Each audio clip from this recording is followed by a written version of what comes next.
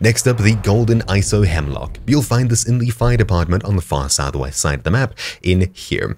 Now just keep in mind you will need a fire department key in order to get in here, but once you've used that, you should be able to navigate the entire castle freely and get some pretty good loot as well. Just keep in mind that there are tons and tons of angry AI in the area. Right, so heading into here, we'll need to clear this section. Just keep in mind that there are some riot shield guards on the east side here. Then we'll head west towards the second upstairs bit here and straight across to the right all the way down here. So we'll clear from east to west, head up to the second floor. There's lots of computers in here where you may find a graphics card. Turning right and into here, we have this huge open space where we need to run all the way north, and eventually we should be able to go upstairs here as well.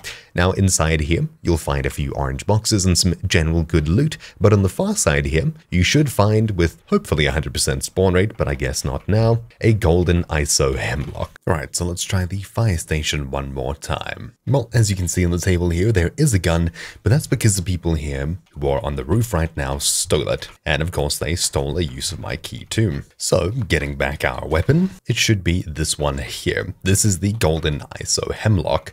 Yep, a little bit sad that we didn't find it on the table, even though it was there, but anyways, you get the point. This is the gun. This was inside. It was just moved outside, and you saw the spawn location on the table anyways. So, thank you all for watching. Mine has been Troubleshoot, and I'll see you all next time. Ciao.